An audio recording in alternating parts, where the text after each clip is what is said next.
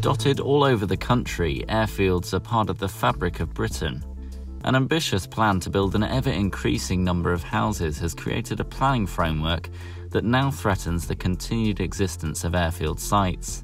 The loss of airfields alone is not just a concern for those in the industry, but the knock-on social and economic impact in the areas surrounding the sites can be vast.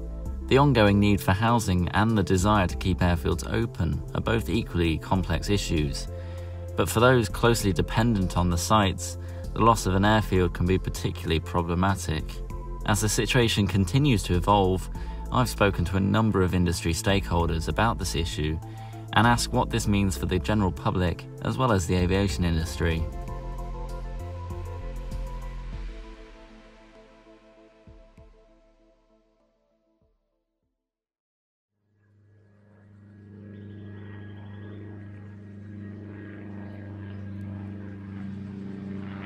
Now, I've been a private pilot for a couple of years now, and that means I can fly those small single-engined aircraft that fly around the sky on a Sunday afternoon. And my type of flying forms what's called General Aviation, and the closure of airfields heavily impacts this industry. I spoke to John Gilder, the Vice Chairman of the General Aviation Awareness Council, and he explains what General Aviation is. Well, general aviation is everything but commercial aviation and military aviation. It's light aviation. It's a broad church ranging from powered single-engined aircraft, even twin-engined aircraft, through helicopters, through to microlights, gliders, balloons, these days as well, unmanned aerial vehicles. Flight training is one of the most popular activities that goes on at airfields up and down the country. The reason it's so important is that all pilots have to start somewhere. It doesn't matter if they end up flying airliners, they still have to learn to fly the small aeroplanes that fly from these airfields. With reducing numbers of airfields, the capacity flight training provides will also reduce. John Gilder says that the UK is one of the best places to learn to fly. All worlds are open because the training environment in the UK is pretty much second to none. We can manage 4 seasons in a day.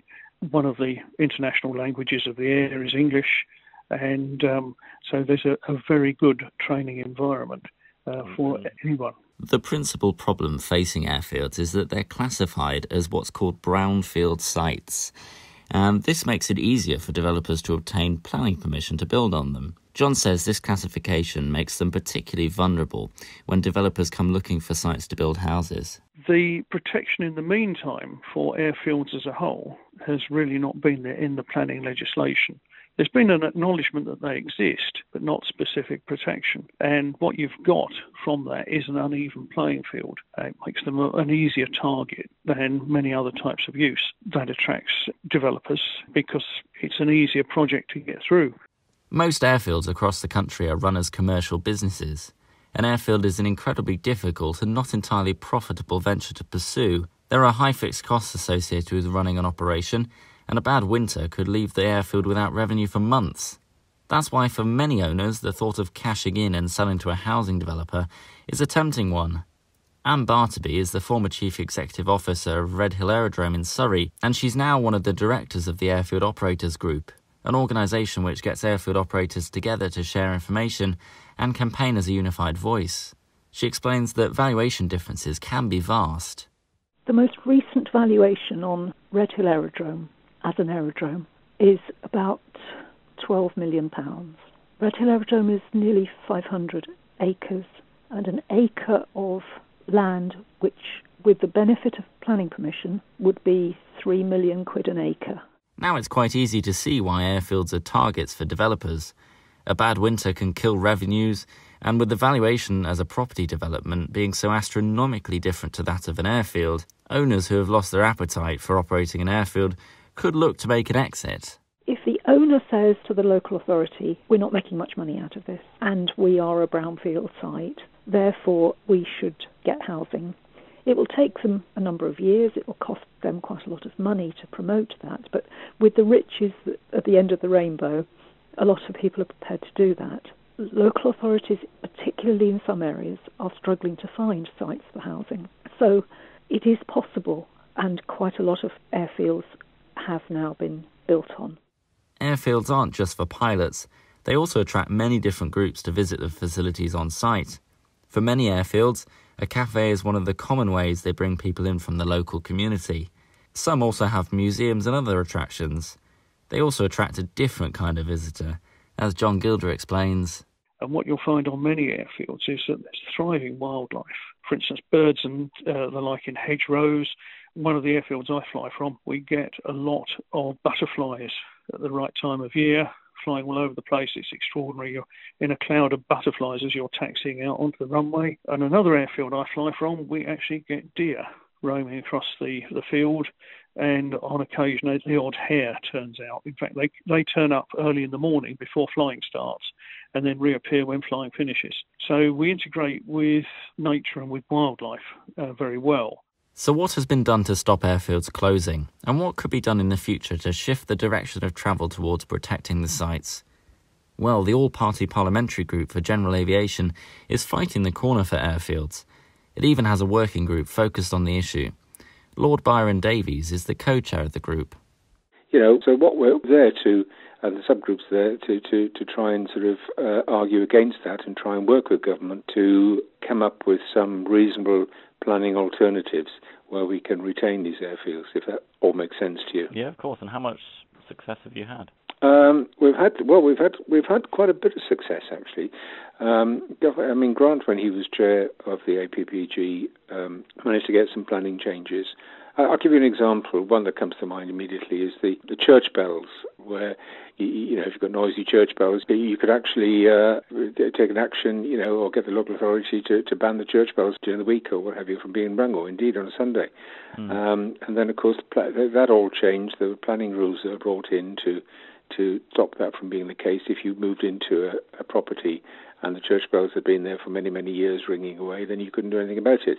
Well, we've managed to do the same thing with airfields. If you move into an area now next to an airfield, you can't sort of object to the airfield simply because of the noise and the fact you don't like it. I mean, if it's been there and it's established, then it's rather tough luck. The other side of the argument, of course, is that there is a definite need for housing to be built. A report for the House of Commons suggested that more than 300,000 homes need to be built each year in England to keep up with demand. In 2015, the government set an ambitious target to deliver 1 million net additions to the housing stock by the end of the Parliament in 2020. Upon being re-elected in 2017, the Conservative government recommitted to this target. John Gilder says that airfields, however, are in reality not the best choice for housing developments. We do need more housing. That's not contested. What we have to look at then is what type of housing is required and who are the people with a real requirement. The section of the community that is most under pressure are the people in the vocational groups of work. Their priorities are quite simple. They need somewhere they can afford to run. They need somewhere that is relatively close to their work, has the benefit of good communications, an easy and a relatively cheap commute. If you look at it, moving someone to an airfield 30 miles away from central London means that they probably got to buy 2 cars, which they can't afford. They're in probably a 3 or a 4 bedroom house because they're the profitable ones for the developer, which they can't afford to run. Building on sites 30 miles from centres of employment really doesn't solve the problem. It doesn't address the problem in the right way. It's not just civil aerodromes that are under threat. The Ministry of Defence is looking to sell off a number of RAF sites to developers, as Lord Davies explains. I feel very strongly about quite a few of these, particularly the military ones, which the government or the MOD is looking at disposing of or building on. You'll never get a better airfield than an ex-military airfield in terms of the way it's built, the sort of infrastructure in terms of the runways and what have you. And I think it's just a crying shame to just dig all those up and build houses on. I fully recognise the need for housing. Despite this, airfields continue to close each year. Every time one does, jobs are lost and the social impact of losing the sites hits the community surrounding it hard. The majority of airfields have been around since the war, and every time one closes, a piece of fabric of the country is lost too. It's also the case that once they're gone, they're never coming back. And now on top of all of this, they're having to fight an entirely new battle. This afternoon, the Foreign Secretary, Dominic Raab, who's deputising for the Prime Minister, said the lockdown across the UK will remain in place for now. He said deaths are still rising and we haven't yet reached the peak of the virus. Coronavirus, which has swept across the world, is having a huge impact on airfields, and it's compounding the threat that already exists to them. The outlook, of course, for them and the rest of the aviation industry is quite grim. Every day this week, I've had Skype and telephone calls with various companies that are absolutely looking at going under, in fact, because of the effect of coronavirus. And not just that, I'm talking about some of our major airfields as well, that the big boys operate out of. And I was talking with one of our major airlines this afternoon. It's going to have a dramatic effect, I think, and we can't expect government to support everything because at the end of the day, government money is our money, and I think we'll see an awful lot of flying schools not coming out of this successfully, and I think some of the bigger airfields as well will have difficulty coming out of it. It's had an enormous effect. It's huge. With this added complication, the threat to airfields has never been higher. The future for general aviation, flight training and the airfields that they use has just become a little bit more uncertain.